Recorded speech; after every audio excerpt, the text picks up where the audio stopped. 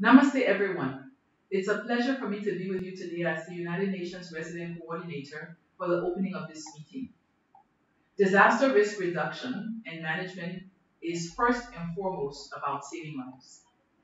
It is about governments investing at all levels of the society in the future of individuals, families, and communities, in the future of Nepal.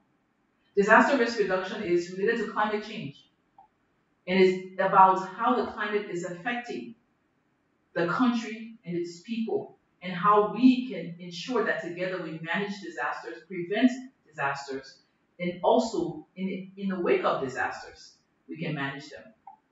Disaster risk reduction does not only curb losses from disasters, but enhances the well-being and resilience of our communities.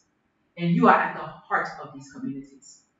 I'm very pleased that you are all here in this training representing local government bodies, as you truly understand the needs within your municipalities, the realities, and needs of those most affected by disasters, the people we cherish, the future of the country.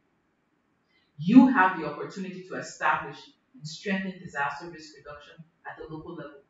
That's a major responsibility because at the local level is where the heart of the country lies. I hope that this training provides you with the tools to do so, and perhaps most importantly, that it provides you with a community of peers, people you can call upon, that you can share experiences with, people you can share concerns with and learn from each other. Disaster risk reduction is our collective responsibility. It's a responsibility of all sectors of society. It's a responsibility of all levels of government. It's a responsibility of individuals as well.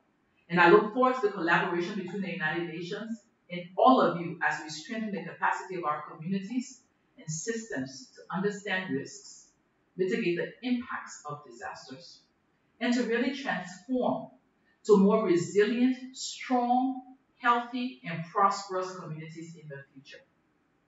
Namaste.